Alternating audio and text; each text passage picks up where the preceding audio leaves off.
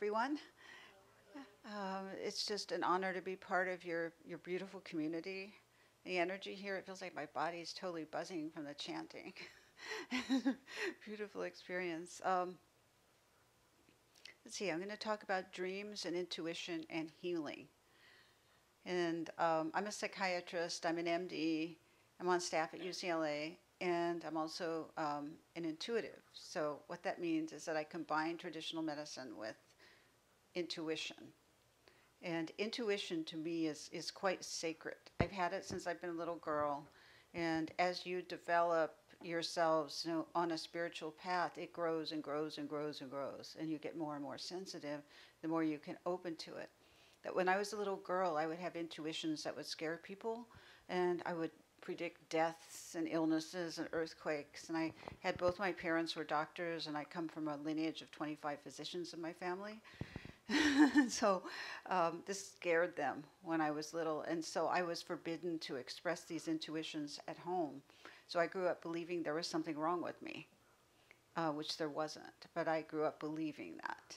And so my healing path has been integrating intuition into my life as a woman, as a healer, as a therapist, and integrating in my life. So it's not about excluding the intellect or excluding intuition. It's about bringing it in, but coming from, being little. And I don't know if any of you were little and you had experiences, and whether or not you had those experiences supported is very important. And you can support others in having those experiences, support children especially. And so now in my life, intuition is sacred, and I listen to it in every single thing I do. It doesn't make any sense to me in medicine how technology is over here and intuition is here, the intellect is here, dreams are here. It's all one. It's all part of your being. And the more you can open to it, the more kind of ecstatic, and I use that word carefully, things can become. As we are intuitive beings and we're born here on the earth realm, and we have these experiences while we're here. And there are many experiences, and it's quite challenging here. Everybody, goes through extreme challenges here. And so that's just to be expected. And the beautiful thing about intuition is that it lets you tune in to the deep compassion beneath all experiences, whatever you're going through. If you're going through depression, anxiety, not feeling a part of, illness or pain, or joy or bliss or connection. All of that is part of the spectrum of intuition. And when I define intuition, I mean it's non-linear knowledge that doesn't come through the intellect.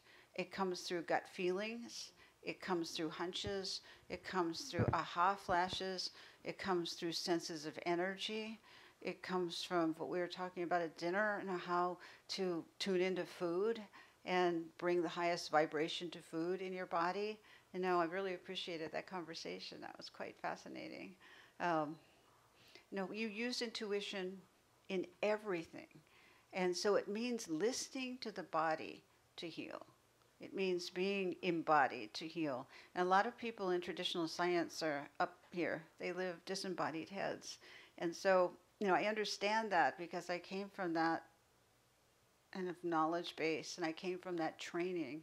And I have a lot of compassion for it because going through medical school and going through residency, you see a lot.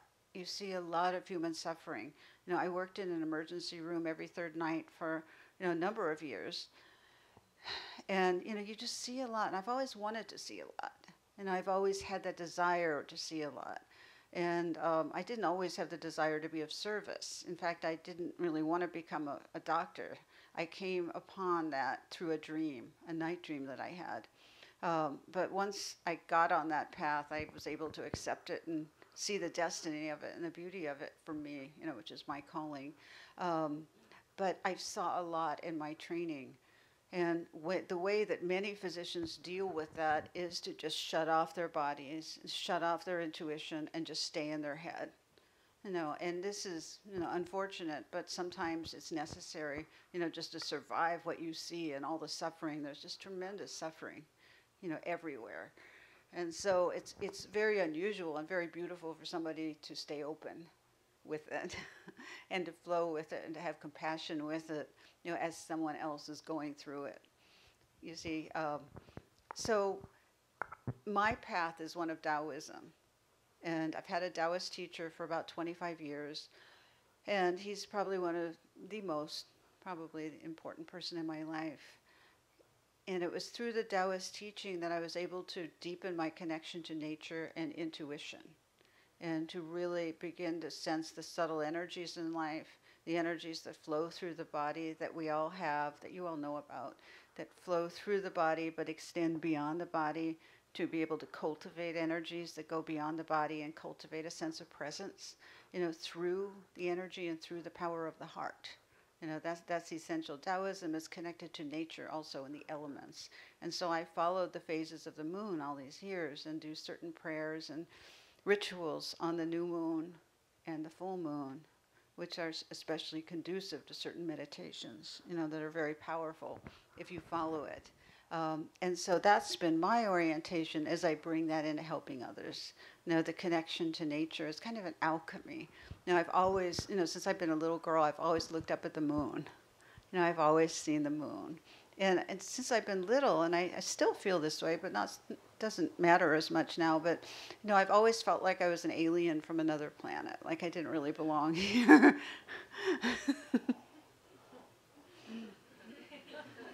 It's true, though. I mean, I feel so much better about being here now, but I, still don't feel like I'm from here. And I don't know if I ever will, but it doesn't really matter.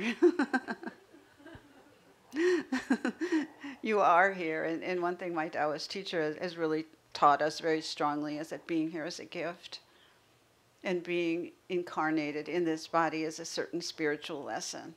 And I don't know what you believe about what goes on after here or before here or other dimensions, but I happen to believe in all of it. And that our minds can only see a fraction of what's going on here. But if you're lucky enough to have this body, you can learn from it. And the point isn't to be up in your head. And unfortunately, in Western culture, people have migrated up to this area, the mental area, and have stayed there. And from my standpoint, as an intuitive, or someone can sense energy, it's very painful for me to be around someone who's just in their head. I've been around that a lot, and before I could tolerate it and I could learn. I have the love of learning, so I love to learn from people. But in terms of how I spend my time for the rest of my life, I really don't want to spend time with people who are just in their heads, because it's not nurturing to me. It's very dry. You see, but when people develop, another doctor is shaking her head, it's very dry. It's not that much fun. And so, when you develop your intuition and begin to listen to it on a daily basis, when you listen to your body every day and realize that it is a temple, and you listen to the messages that it sends, such as I'm tired, or I'd love to go for a walk on the beach, instead of talking yourself out of it, you just go. Just go. You don't have a million reasons why you can't do things. You just listen. You just go. And if your body tells you, I really like this person, I feel comfortable around this person, then go towards that person. Don't think about it so much. Or if your body says, this person, I feel drained around, or I feel kind of sick and toxic, although everyone else likes the person, it doesn't matter. From an intuitive standpoint, it just matters what you feel. How you react to somebody, where you want to be, where you feel most nurtured, and where you feel the energy is positive for you. But in order to get to that point, you have to listen to find out. It isn't about what anyone else says about your life or the choices you make or anything. It's just about what your intuition is guiding you to do, if you can get more and more in touch with it.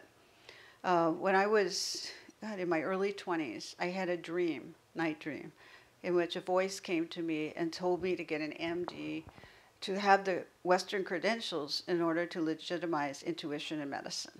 And I had this at a time when I had dropped out of college, and I was living with my boyfriend at the time in Venice Beach in an old converted laundromat. And I was working in the towel department in a department store. And I wanted to be a writer. I was always creative. I was around musicians and writers, and my parents were doctors, and I was brought up around doctors, and I was never really that interested in them. They didn't strike me as an interesting group. It was nice but boring. That's how I felt at the time. So when I had this dream, and I tell you this for you, this story, not so much for me, but and I had this dream. I had no intention of going down that path. You see, however, the dream world offered me something. And because I was beginning to trust my intuition at that time, I re-enrolled in a course in a community college just to see how it would go. And I didn't think it would come true, but I was beginning to trust it. And because I opened up just that tiny little bit to this one unlikely dream, one course became 2, became 14 years of medical training. You see, and I just want to make the point to you that I didn't really believe it at the time. I was just sort of, well, maybe, maybe. And that's all you have to do. As long as you get the message, let's say you have a dream tonight, and it tells you some piece of information. And let's say it's unlikely, whatever the piece of information is, but it feels right. Just open up a little bit crack to it and see what happens. See, what most people do is they think, oh, that's so weird, and just forget about it and go on with their lives, which is really a big mistake. It's really a big mistake because Spirit is giving you information all the time, or your higher self, whatever you want to call it. You're getting information all the time. When you're awake and you're listening to your intuition, you're in your body, you're listening to your body, you're listening to your hunches, you're listening to your gut feelings, and you're moving along with that information. All right, you're not just living up here or out of some book. What a book is sacred, and a book has credible information, but it's not enough. You have to embody this. And by being open and surrendering, and I use that word is very important to me, surrendering, really letting go to the fact that you're being guided at every moment. If you can contact that, it's a whole different way to live. Really being open to that. But the mind, I want to warn you, will come in and argue you out, try and talk you out of certain things. And so it's important with the mind. You can take it seriously and you can value it, but you don't want to defer to it all the time. You realize that it has its place, but if you get a piece of information such as, I need to, go to New York and call this person for a job, and you're here in the Bahamas, and you had plans to stay here, or you had plans to do whatever, but you get this piece of information, what are you going to do with it? I sometimes work with people in groups, and it's going to be very, very hard for me to point out who I'm talking about, but this is for you. It's like you have dark hair, and you're wearing a white jacket or something. I can't even see you, but I know this is for you. I don't know if you're turning your head now. You, yes, you. This information is for you. All right?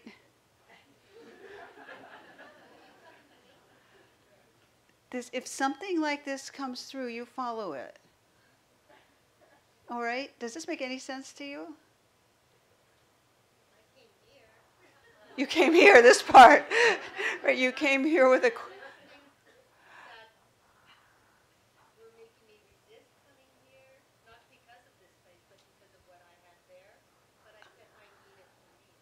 So you listened. Okay, but there's another piece in the chain here that's coming. That might be unexpected. Going another place? Yeah. Another choice, another change. So I just offer it to you. Thank you. Yeah. Or at least give it a chance. See, the thing is, thank you. See, I can't even see her. Sometimes this happens. I can't, it's like a huge group. I can't see, but I can tell. It's the person that it's for. But sometimes you'll have these intuitions or dreams that come through. And I just want to encourage you not to dismiss them. And you can develop intuition in daily life simply by asking your body a question. How is my body feeling today? What is my body needing? Who is my body liking? Who do I gravitate towards?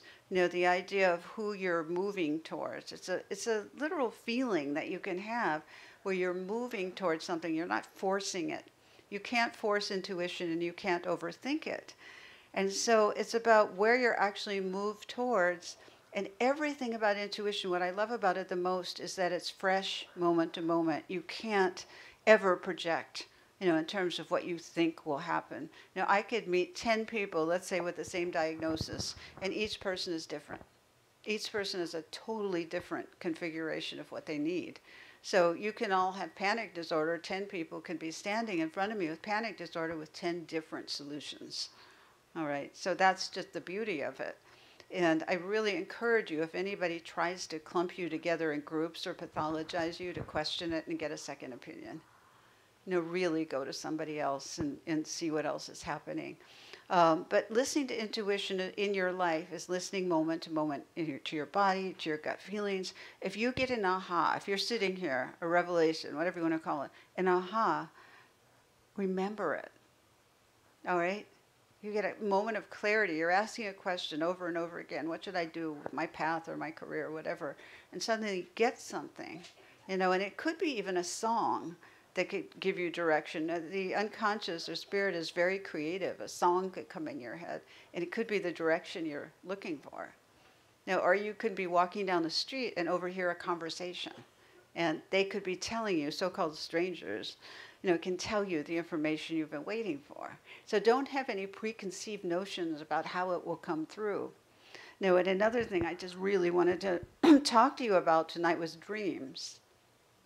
As dreams are very close to me, they're very important to me, and I've listened to my dreams all my life. I've had dreams since I've been a child, and information comes through to me in dreams. And so, for many, many, many years, I kept a dream journal every night. I've been a little lax about it lately. I've been remembering my dreams, but I haven't been writing them all down, though I really want to. But I've been dreaming all my life, and I've been using that guidance for my life. And I've been given very clear guidance in my life through my dreams. But the thing is with dreams is that you need to remember them. And when you go to sleep, it's sacred time.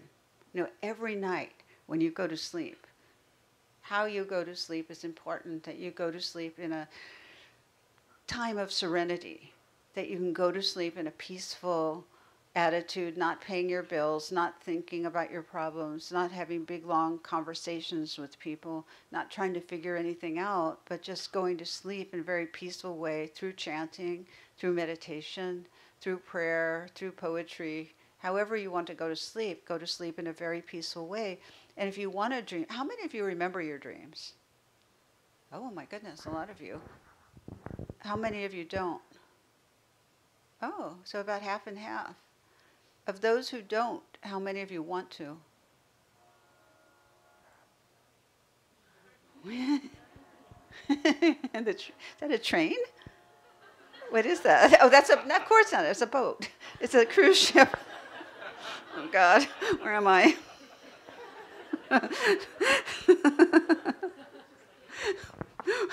The cruise ship does. That was very fun. Isn't that funny how things just synchronistically, that happens a lot in my workshops where I ask a question and there's some other thing that answers. It's very enthusiastic about the topic. But those of you who don't want to remember your dreams, don't worry about it. But for those of you, it's something it's something you need to be attracted to. This whole realm of intuition and knowing and the knowledge that comes through. Never get too impressed with yourself about it. That people get thrown off that way, where they start getting really impressed with how psychic they are, or how many visions they have, and then it's the end of it. Then you go on the path of ego and forget it. That's a whole different path. That you just have to be grateful for what comes through, but never get too impressed with yourself if you develop this. And I'm sure you can get help with that from your teachers, but never. You see people get carried away with it, and it's just too bad. It happens all the time. Just use the information for health and healing and service for yourself or for others, and you'll be fine with it. But in terms of those who do want to remember dreams, the way to remember, and you could go, we have copies of Emotional Freedom in this bookstore. I have a section on dreams. And you could read about dream journal, which is you get a dream journal, you put it by your bed, and you have a pen by the bed, so you don't have to struggle when you wake up in the morning. You just want to have something easy there. People ask me, can I have my phone and voice record it? And yes, you can if you want to. It's a little more organic to have a pen for me. Whatever you prefer, just so you recall your dreams. So you ask a question before you go to sleep at night, whatever it may be, whatever your heart is desiring, whatever question you need clarification on, whatever, it could be a spiritual issue. I mean, it could be, how can I deepen my meditation? It's a beautiful question. Or how can I get along with my mother better? I mean, it could be anything, or what calling is mine in terms of a job or career. How do I find love? How can I deepen my love? How can I communicate better with someone who's impossible? Whatever the millions of questions are that we all have, you can ask it. But only ask one question at a time. Because if you ask more than one, it will get mushed up in the end. So you don't want the answer to be confused. You want a clarity. You want a single question from a sincere heart, and then go to sleep. Just drift off. And when you put a question like that out, and you feel it from your heart, it's like a prayer going into the ethers, and it goes far. Believe me, your prayers go far and are heard. Whether you get a yes on them, I don't know, but they will be heard. I love this. I heard this from someone the other day, where the universe might say yes to you, and it might say not now, and it might say, I love you so much, I'm not going to give you this. So you could look at it that way. I think it's true. As if you look at the nature of spirit and the depth of compassion that permeates everything, and that's the goal of seeing with a capital S, that, then you can accept the integrity of what you're given. And I've seen a lot of people get bent out of shape when they don't get what they want. Or they don't get what they want soon enough. And so they think that spirit doesn't exist given those circumstances. And it's just the human mind being impatient or not accepting what's given. And so you have a dream journal with a pen, you put it by your bed, and you sincerely ask this question, then you go to sleep, and you have a restful night's sleep. You don't have to do anything. And in the morning, the secret is for 5 minutes to be quiet and not speak, which I think in this group you can do, can't you? To be quiet first thing in the morning? Yes? That's so unusual. I'm a big lover of quiet, and I'm very assaulted by noise everywhere. So to be around quiet people, it's really nice.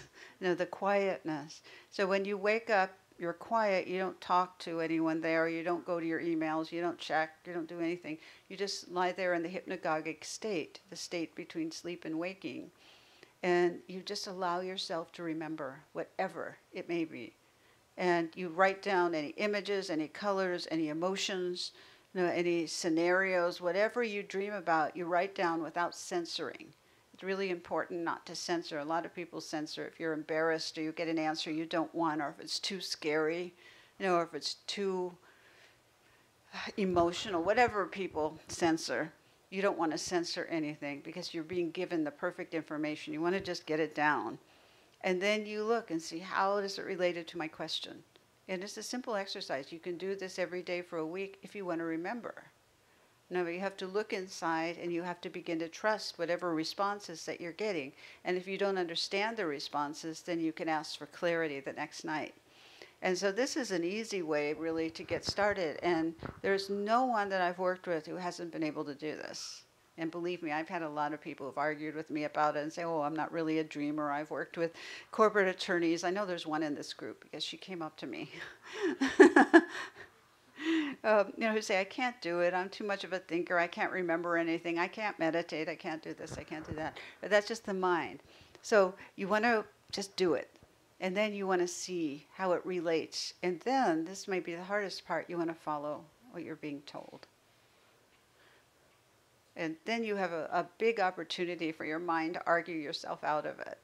But don't. I just encourage you, if you want to do this exercise of remembering your dreams, to just get your answer, follow the direction, and see what happens.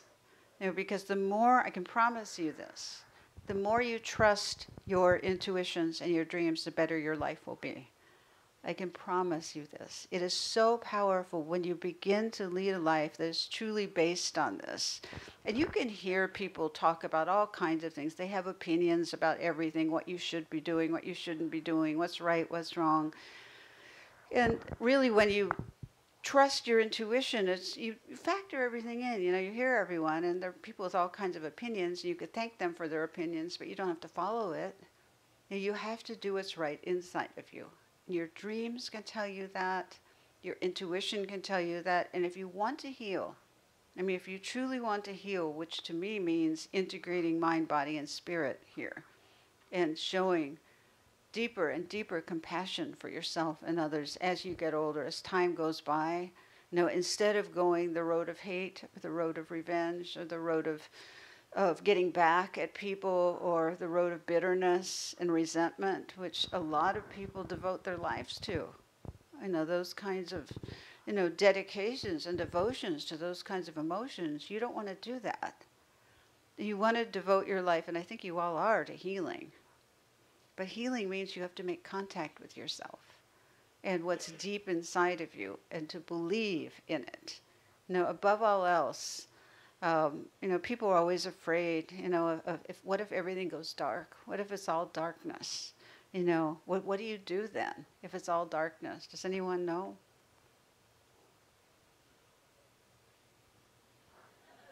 Nobody knows what to do? What? I hear a murmur. I hear a murmur. Shine a light. Yes. And where's that light? Who's speaking now? Raise your hand. And where is the light? That's right. It's in here. This is the light. You are the light. It's not about waiting for somebody else to shine a light. It's you. It's your job to do that. And you can do that. And how do you do that? Just go inside, close your eyes, and focus on the heart. And then the light will be lit. And then you could show the way for others. But the whole point is you have to show the way for others, because they're probably not going to be going there on their own. And you can do that by trusting what's inside. You see, the hesitation of what to do if it all goes dark. All right, that's where the healing can benefit you. The knowing that if it goes dark, what to do. In yourself, if you go through a challenge of darkness. I work with people who are very depressed, and they are not able, you could put a rose in front of them, and they're not able to see the beauty in it. Now, you put it right in front of them, because the perception is so changed. The challenge of depression, the spiritual challenge of depression, is so great that it takes away your perception of beauty. So it's pretty powerful. But the challenge, whatever it is you're going through depression, you're going through anxiety, you have to realize first and foremost it's a spiritual challenge. It's always a spiritual challenge. It's about how do you find light in darkness is the overall umbrella. How do you find it? In yourself, in others, in the world, and then how do you perpetuate it? Now, how do you do that? It really is a how-to. It's not theoretical. And it's about meditation. It's about igniting the heart. And it's about listening deeply to your intuition and to your dreams, and not succumbing to what's negative or dark, or the bitterness or the resentment, even if you're right. The thing is, I just did a book tour this past year on the ecstasy of surrender. And it was really interesting, because the single most powerful thing that people didn't want to surrender is the need to be right. That's what I witnessed, that they were right and they were sticking to it. And it's very interesting to me, because it's so important to be able to surrender that at times. To let the other person be right, and maybe being right isn't the overall message of what you're supposed to be doing. You can be right, but that won't help you in any given situation. And so it's important to be able to really assess the situation with your intuition, asking your dreams for guidance. Let's say you don't know what to do. You can ask your dreams, and they're going to offer you something. It's not as if there's nothing inside of you. There's a lot of information. You are programmed with all of this if you can open to it.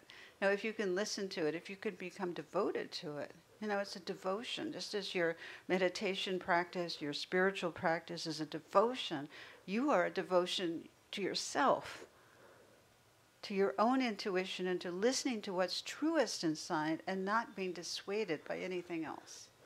And doing it not in a combative way, but doing it in, I know what feels right for me, and thank you for sharing whatever, and I'm sticking with it. I mean, do you realize how powerful that is? And you can do that in a really quiet way.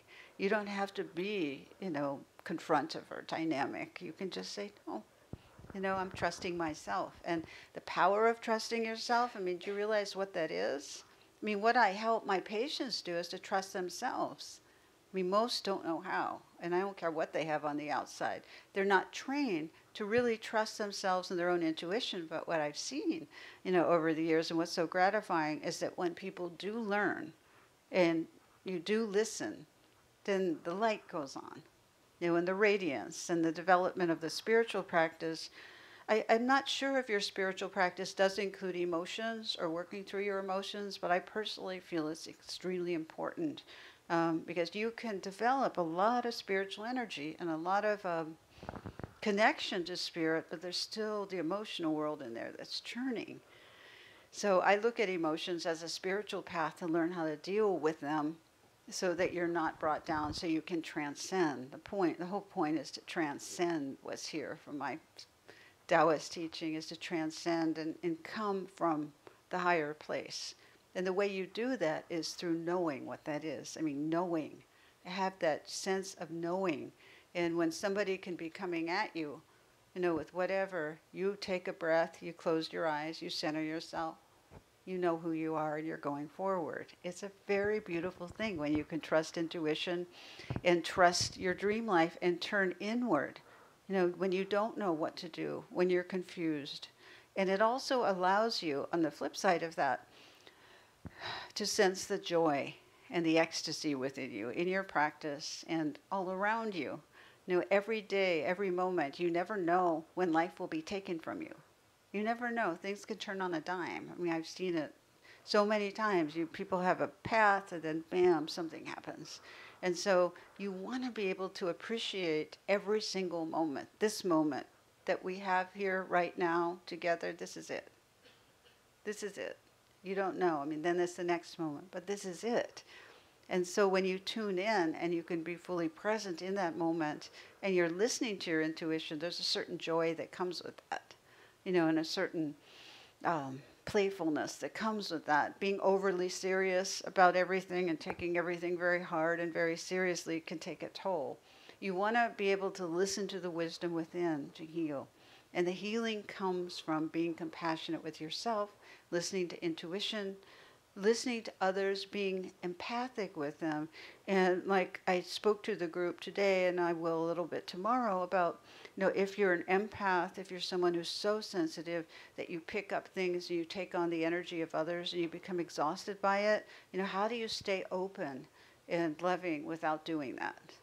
How do you work with that too without shutting off so that you can develop your sensitivities? My whole teaching and what I've written about is helping people to develop their sensitivities. It's not to shut them off. It's to listen to your sensitivities. And what I've seen with a lot of people is they tend to shut off their sensitivities because they get overwhelmed. I've worked with a lot of people in recovery who are extremely sensitive but can't deal with the world or their sensitivities, so they go into drugs and alcohol to deal with it. And so learning how to work with your sensitivities and really listen and not talk yourself out of your intuitions is key. And in your practice, in your meditation and yoga practice, to make your body central to that. Now, are there any questions before I go on?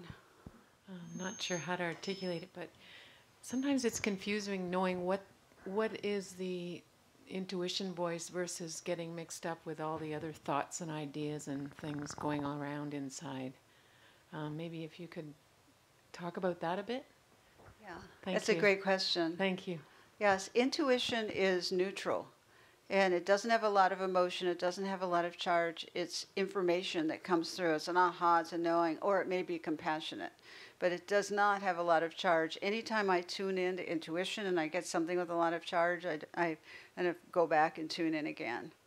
So the initial information it's really information that comes in. And sometimes if you have a dream that's a premonition, or you're seeing something about your future or another, it could be like a movie, like you're watching a movie and you're not really attached to it. There's more of a detached feeling that comes along. But if you have a lot of fear in a dream, let's say you're looking for love and you keep having these, quote, intuitions that people are not good for you over and over again, and it's really your fear of intimacy. So if you have that charge, I'd be suspect. And I always suggest to people that they write down their top 5 fears, whatever it is, so that it doesn't get confused with intuition. But when intuition comes to you, you have to learn where in your body you pick it up. Like, do you know in your body where you get it? Begin to listen to that. Notice, I think it comes through your heart, as your heart's open. And your heart needs to stay open, and it can get hurt by things. So when the heart stays open, or the gut is a very common place that intuition comes through. It just hits you, where you get a yes. It's good to know your intuitive yeses or nos. Your yeses are often like an aha, like going on and moving forward, and a no can feel like a heavy feeling, or you're pushing, or you're tired. So you have to begin to play with that and to see what your intuitive yeses and nos are, but just very neutral. I mean, the intuition is amazingly neutral. And so I could be walking down the street and feeling that someone's going to die soon, or I walk by somebody who's going to die, and it's just information. I mean, my reaction to it, is another thing, but the information will come through just, okay. And is it any of your business to say anything at those moments? No, not really.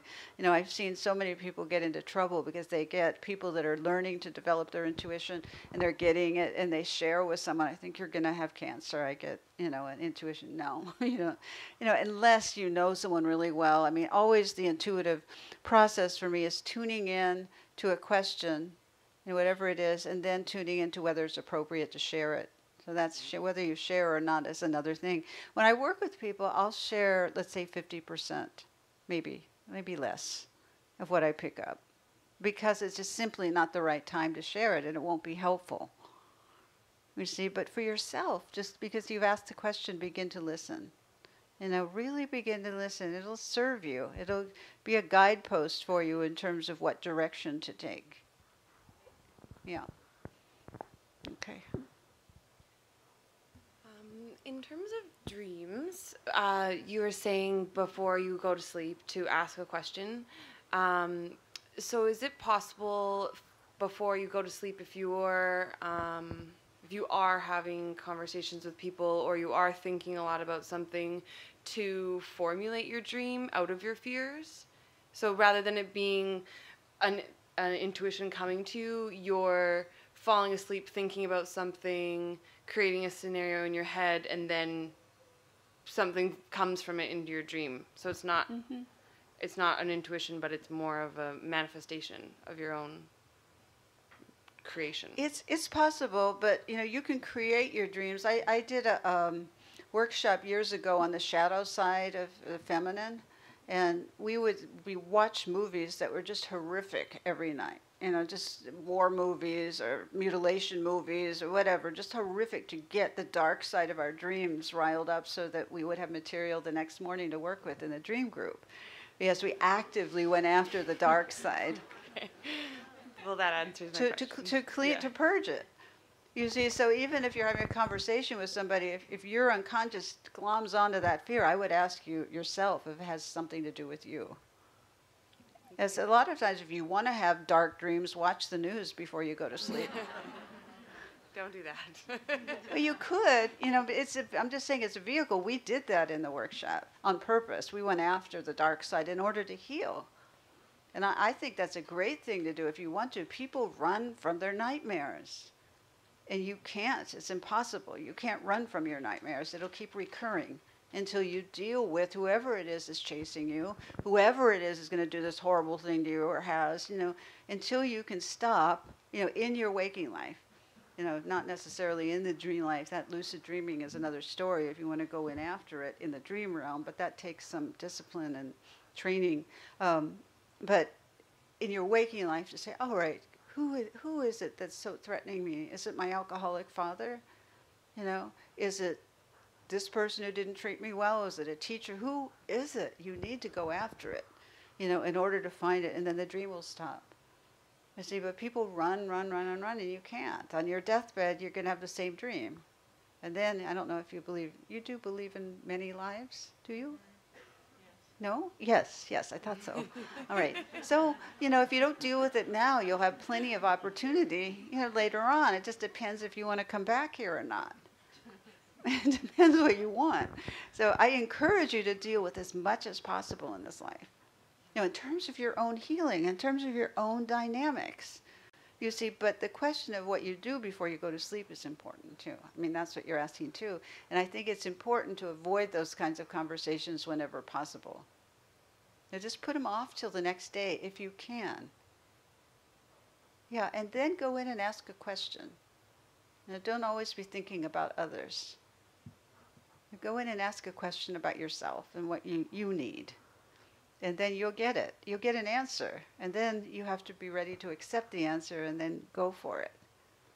See, that's what Westerners aren't used to doing, is going into dream time to consult about their own lives, or to consult about government, or to consult about, social movements. The Aboriginals go into dream time first and foremost that they value above this waking world.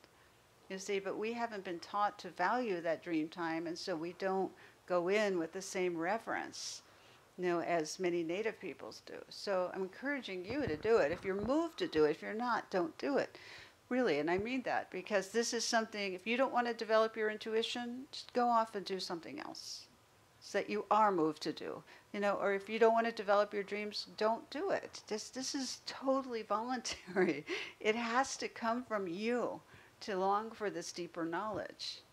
And the knowledge is there. I mean, that's the message. The knowledge is there. Even if you feel like you've never been intuitive your entire life, doesn't matter. That's just your mind. No, we're all born with this ability, but it means you have to tap it. And the way you tap it is to begin to listen and to begin to go in and be devoted to it. Because by being devoted to it, you're being devoted to your own self. And that's important. And the more devoted you can be to yourself and your own spiritual development, then you can really be a beacon of light for others. As people know that. They can feel it. They might not know what they're feeling when they're around you, but you'll develop a radiance that happens as a result of this through the meditative practice and the clearing, of all this stuff, of using the dreams as vehicles to learn about your psychological healing. And also, as you develop your dreams, you may begin to get premonitions about things where you might know the future. And you see, it's not unusual to me at all, because I'm used to it, but it sometimes scares people when they get a dream about the future, and they may or may not be able to do something about the future. So why do you get a vision of the future? Why, if you can't do it? Or if you can do something about it, what can you do? I mean, I can see there are a number of people who have had these dreams. How many have had premonitions? What about this woman in the white right here? You. No, behind you. The one behind you. Her. This one, yeah.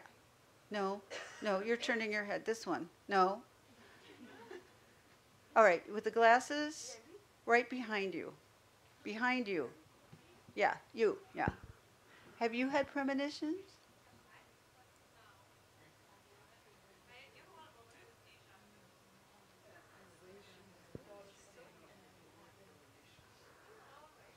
What did she say? Always. That's what I thought. That's what I thought. I can feel that coming from you. Are you adjusted to it? Who's talking? I don't think the right person is talking. This person with the hand over your mouth. You, yes, you. Have you had them? Why are you talking to others? She doesn't understand. Oh, she doesn't speak English.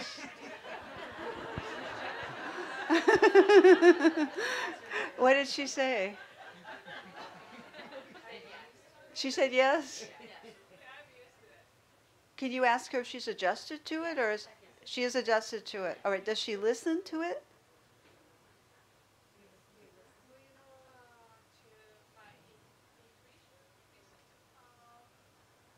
I just believe so. I just believe so. She just. I believe so. I just believe my thoughts always reflect my reality. Your dreams inform your reality? Is that what she said? Thoughts. Thoughts? Her thoughts reflect her reality. Thoughts, yes, but what about her premonitions?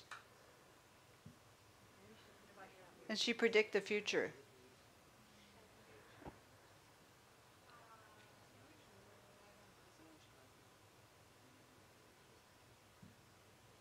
In any case, can you ask her to please remember a dream? Can you understand me? Okay. Remember a dream, and if you get information about things to come, listen to it and follow it. Okay? All right. You're welcome. It's funny when I work with a group, I mean, it's very inconvenient because whatever I'm speaking about, it might be someone in the back I can't even see, so it's hard to locate them. So, but I just want to make the point to you, it'll be interesting for you to see. I can't see anybody back there. So it's not as if I'm seeing someone and I'm looking at their face and going, I think it's, this one looks like, it's nothing like that. It's like I'm being drawn to somebody and to say something. So the same is true for you. The reason I'm doing this is to give you a mirror about how it sometimes works. And it doesn't really matter if you know someone or not. You can get intuitions about them. You see, and why do this at all is that with others, is that it can give you greater insight into them. And if you want to be of service to others, then you can use this information to help them or help activate aspects of them that can grow and blossom, into helping them see with a capital S. I've worked with so many children because I wrote about my experience as a child. I've worked with families and children where the child has been psychic and the parents haven't known what to do about it, and helping that, and making it very natural. It's a very natural thing. It's not extraordinary, really. It's something that needs to be nurtured like any other talent, and so it's important in yourself to nurture this. And when information comes, sometimes it's scary. Sometimes you might get, the founder had a vision of the world on fire. Is that so? I've heard that 2 accounts from 2 separate people. The world on fire. What if he just dismissed that dream? I mean, did he? No, what did he do with the dream? He created an organization. He what? Peace mission? Peace, yes. And he threw flowers on everyone from the airplane? Yes, so he listened to the dream. So this is your lineage. This is your, it's something that comes down to you. It's very natural. So you want to listen, to what comes to you. And is there any person here who's having a particularly difficult time listening who wants to ask a question? Yeah. So my question is, if you're a pretty empathic person, but when you're very low energy, you pick up on other people's negativity all the time, how do you prevent yourself from closing off the heart? Oh, that's such a beautiful question. Well articulated. Yes. Well, I just want to say in my book, Emotional Freedom, which is here, I go through all, these questions about empaths, but what I do, because I'm an empath and I have that issue going on, is that when my energy is low, I try and take particular care of myself at that time, and for me that means not being around people. It means, going inward and having alone time and meditating and being very, very quiet, because noise tends to overstimulate me, and so just in those periods where my energy is low, to try and bring it back, through the meditation, through a good diet, and not being around, like they say, energy vampires, people who suck your energy dry, and just trying to replenish yourself and saying no to people at that time. But it takes a lot of care and time management so that you don't take on the emotions of others, but also there's a greater lesson, over a period of a lifetime, where what drains you most about people is what you haven't worked through in yourself. So that's the ongoing work. As if anger drains you, if somebody has a rage attack, it's incredibly draining and horrible, to anybody, but to an empath, it could demolish you. It can really demolish you because you take the energy in your body. You see, and so you have to learn really strict limits and boundaries with people. I had a friend, I had a hard time, really hard time with anger, people who were yelling and screaming, and it just went right through me. And I had a friend, I was waiting with another friend to go out to dinner, and my other friend was on the phone, and she was dumping anger on someone on that phone, and we were waiting to go out to dinner, and so we got a whole shower of toxic anger while we were waiting. And I had to take her aside, and say, never again. You can't do that around me again because I'm too sensitive. I'll just pick it up, do it in another time if you have to do it at all. And she never did it again.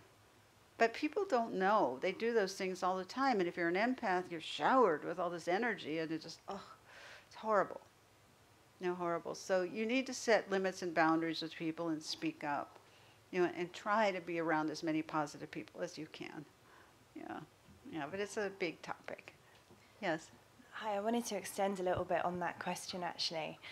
That seems fair enough if you can distinguish which is yours and which is other people's. When you are ultra-sensitive, even before you get to that point, it can be quite difficult, surely, to distinguish what is my baggage and what's other people's. Should I be listening? Is it intuition warning me? Is it somebody else's intuition I'm picking up? How do you learn to differentiate? Well, a quick way is if you could move 20 feet away from the person and you can get outside the periphery of their main energy field and see if you still feel it then. As you can tell if it's yours or another person's.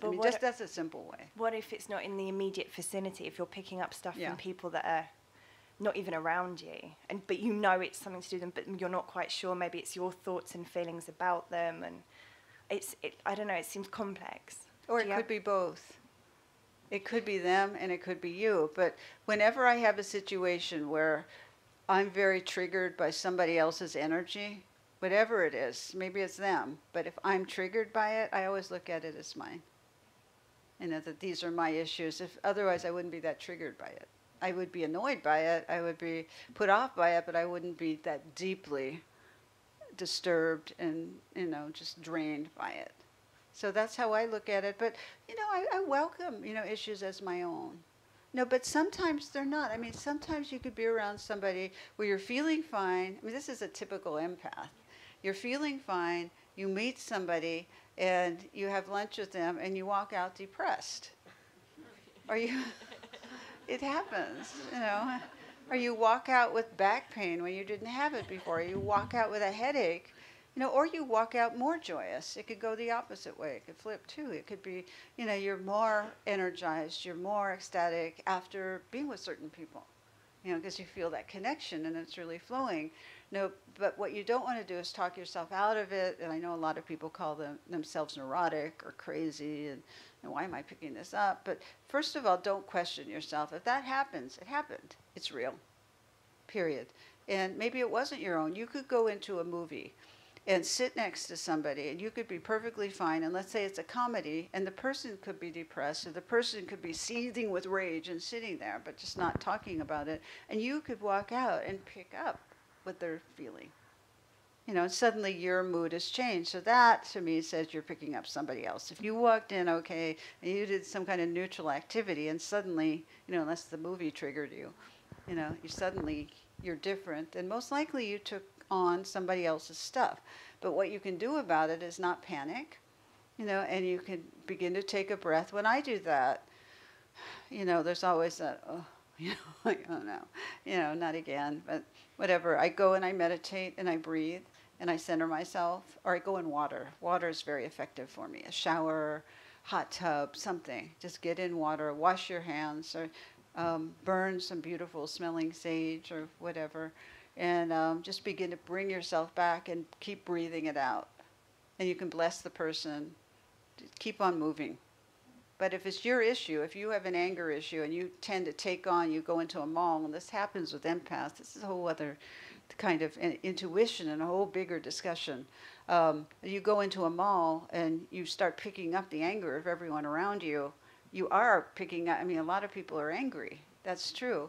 But, you know, that's still your trigger. Why are you picking up all of this, and why is it getting to you so much? Why are you not picking up anxiety? Why are you not picking up fear? Maybe you are. You could be picking up the whole gamut. That's why people have panic attacks in crowds. So, you know, if you're an empath, it's really important, you know, read the Emotional Freedom book. It's really important to take a quiz, see if you're an empath, then develop strategies to deal with it, and particularly with your spiritual practice. As the more you practice, the more sensitive you will get. That is true. And I want to encourage you to develop that sensitivity, and don't use drugs and alcohol to squash it. You know, it's not going to work really over the long run. You know, try and be sensitive if you want to numb it out somehow with food, drugs, sex, whatever, the addictive things.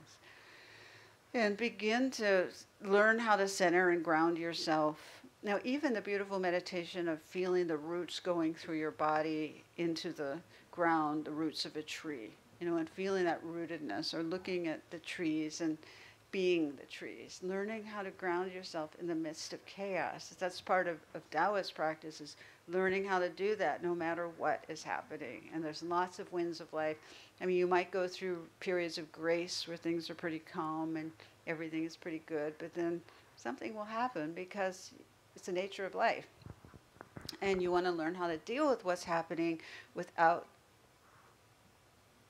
compromising yourself too much, your groundedness too much, or your heart. You want to keep your heart open.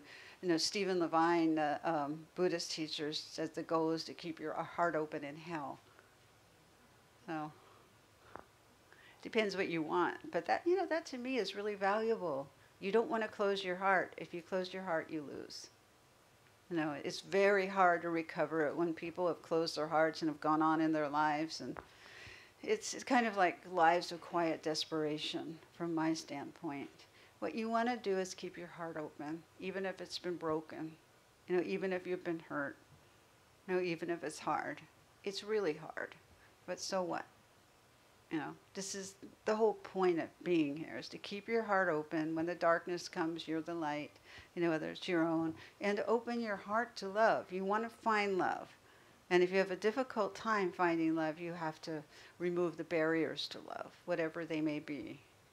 So I hope this has inspired you to go within, you know, and listen to your intuition, and just know that there's so many dimensions of reality that you can explore here in the human body. You know, there's this level here, and there's a dream realm, there's intuition, there's premonitions, there's angels and guides, and you know, all kinds of miraculous things if you can let that linear mind take a bit of a back seat so it doesn't stop all those experiences for you. No, and you can do that and be scientific and be grounded and be analytic all at the same time. You see, but it depends how much you want to open. You know, to me, I really want to open. I'm really curious about what's out there. You know, I really want to know the secrets of the universe, and I want to be open to it. I don't want to be shut down and guarded and clenched and tight and anxious all the time, you know, like a lot of people are. And it's easy to get that way, but I don't want to be that way. So the way not to be that way, the larger answer is to keep your heart open, to keep your intuition open, and keep looking up at the sky, and keep looking up and realizing what an incredible universe we live in, and how we're such tiny little. And if you think of, you know, looking up now, how huge it is, we're so tiny and little, but good. I mean, there's so much goodness in this room, and the goodness, of course, goes into infinity. You know, the goodness in this room, in this ashram, you know, it can be felt everywhere. You know, because it's pure and it's good. So you have to believe that that is the answer, and what you're doing is the path, you know, the path of the heart. So, and the way to get there is through your intuition. So it's up to you what you do with that. Now, there are a million things in life that will want to throw you off of that. But don't go off. And so it's just up to you. How do you be a warrior and a path forger in the midst of a very coarse society that is shut off to their bodies and their intuition? How do you do that? You do that by joining in groups like this and developing your strength. And then, if your path is the middle way, you go out there. You don't stay in, hidden from the world or separate from. You go right into the center, and you begin to change things that way. It's like the 100th monkey. If there are a lot of people doing that, if a lot of people coming from their hearts, then the tipping point will go in that direction. And I think that's the best you can ask for. This is a realm of darkness and light here. I don't know if you'll ever get rid of darkness. I hope so. I know your guru did say that, that it would be possible. I think I interpreted that correctly. I don't know. I hope so. But what you can do is put the tipping point in that direction, so more people are doing that than not. I think that's a reality, and then that could make a big difference. But it means it comes from your inner work. Never underestimate your inner work. What you're doing here, what you're doing in your life, every time you make a choice not to come from fear, it makes an incredible bright light. So never think that what you're doing isn't important or it's too small. As it just doesn't work that way. It's the small things that create the most light a lot of times. So, but that through intuition. As you can feel that. I can feel the energy that comes from people. And the smiles that people exchange can create an incredible burst of light. Whereas somebody's making a big deal on a TV show, nothing's happening. There's not much being generated there. The ones that are saying they're doing all these big things. From my vantage point, when I'm reading it energetically, it's not. You have to see where the energy is, and it's where the heart is. Do you agree? Yeah. I thought so. All right, is there any final question before I tie up? I'm also giving a workshop tomorrow, and I have an email list that you can sign up if you're interested in that. And I'm also giving a workshop at Esalen Institute in Big Sur in California in July, if any of you are in California. But come to my workshop tomorrow if you want to learn more about empaths, go more into that. And any final question someone would like to ask? One. Oh, good.